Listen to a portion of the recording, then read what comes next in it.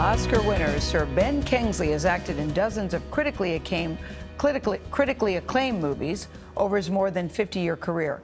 Kingsley is known for his unforgettable roles in movies like Gandhi, Schindler's List, and House of Sand and Fog. I remember that. Now he's starring in the historical thriller Operation Finale. It's based on the real-life Israeli mission to capture Adolf Eichmann, one of Nazis' chief architects of the Holocaust. Kingsley portrays Eichmann, who has been hiding in Argentina with his family under an alias after World War II. We have our guy, Adolf Eichmann. The architect of the final solution? We should be putting him down like a mad dog. I would happily put a bullet in between his eyes, but that's not what we're doing here. Strictly catch and extract. Eichmann will stand trial here in Israel. My job was simple. Save the country I love from being destroyed. Whom did we take from you, Peter? Whom did you? The man in this picture is you.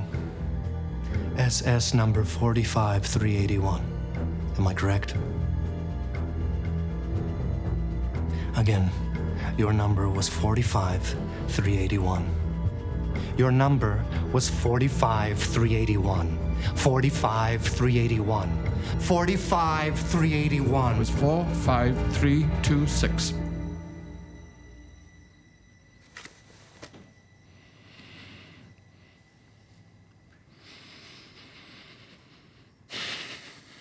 Enough, I accept my fate. My name is Adolf Eichmann. Sir Ben Kingsley joins us now at the table. Good morning to you. That was such a very crucial scene in the movie. And the thing that got to me about this movie, Ben, is that he's such a despicable character in history.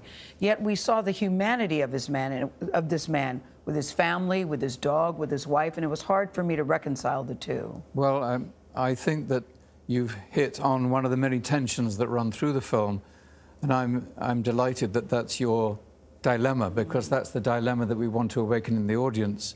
I think if we fictionalize the man as a monster baddie, yes, quote unquote, then we relegate that horrendous portion of history to fiction, and it's either easier to forget, digest, or dismiss. Mm-hmm. But when we insist on the audience to accept these men and women as men and women, yeah, then it makes that period of history much harder to deal with, but we must confront it and deal with it. Yeah. Eichmann was one of us. And it's not your first film based on the Holocaust. Obviously, Gayle had mentioned Schindler's List. You had Murderers Among Us before, yes, that, where you played Simon Wiesenthal. And Otto Frank, Anne's father. Right. Yeah. Yes. And I'm interested in knowing about the preparation that went into this role as a Nazi. You played Holocaust survivors before. You played Jews before, obviously. What went into this role in preparing for it? I can answer very simply, because I know we don't have a lot of time, but meeting Simon Wiesenthal, playing Otto Frank, playing Isaac Stern, and meeting so many survivors on Schindler's List and other survivors too. Meet Gies, for example, who hid Anne Frank's family in her attic, which is, she was a wonderful woman, died at 102. And interlaced with this, I also had the privilege of meeting Elie Wiesel, the great prophet and poet and witness of the Holocaust and survivor.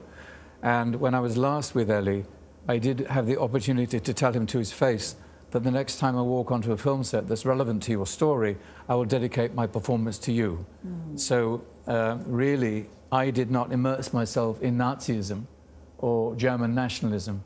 I immersed myself in the memory of Elie Wiesel. Wow. And every day I said to myself, and to a photograph of him I had in my pocket, Elie, I'm doing this for you. And that was my engine, that was my fuel. Wow. Why? I didn't take it from Nazism, I took it from Elie. What a tribute to him. And why connect those two things with what you said earlier, which is that Eichmann is one of us? Why is that so important to keeping the memory of the Holocaust survivors alive? And because I think if we dismiss them in a sort of capsule, an aberration of history, saying, well, they weren't really human, so they don't count, then we're really letting history off the hook, and we're in grave danger of allowing it to happen again.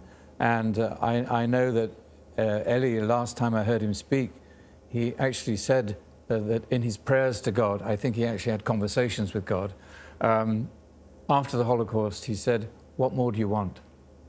In the light of anti-Semitism, in the light of extreme Islam, in the light of everything that's threatening the Jewish diaspora, he was saying, what other sacrifice do you want to stop this?